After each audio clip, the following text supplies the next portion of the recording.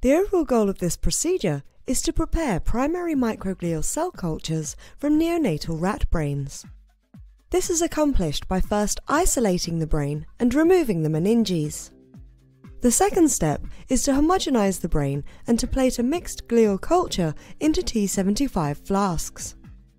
Next, the flasks are incubated for 10 to 14 days until an astrocyte monolayer has reached confluence. The final step is to shake the flasks to release microglia that are growing on top of the astrocyte monolayer, resulting in a purified culture of microglia. Ultimately, high-purity primary microglia can be used in subsequent in vitro single-cell culture and co-culture assays. The main advantage of this technique over existing methods, like the Perkel gradient method, is that nominal mechanical disruption minimizes microglial dysfunction or activation, and microglia for experiments can be generated for weeks after the initial preparation.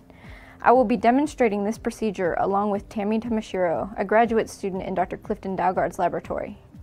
The high-purity microglial cultures obtained during this protocol can be used in vitro experiments to study microglial function under normal physiological conditions as well as pathological disease conditions.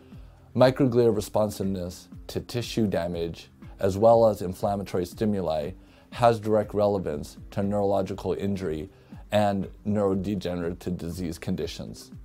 Generally, individuals new to this method may struggle because they are unfamiliar with how to remove the meninges from brain tissue in a timely manner, in order to reduce fibroblast contamination in the primary microglia cultures. In addition, care should be taken not to damage the astrocyte monolayer during the shaking of flasks and handling of the mixed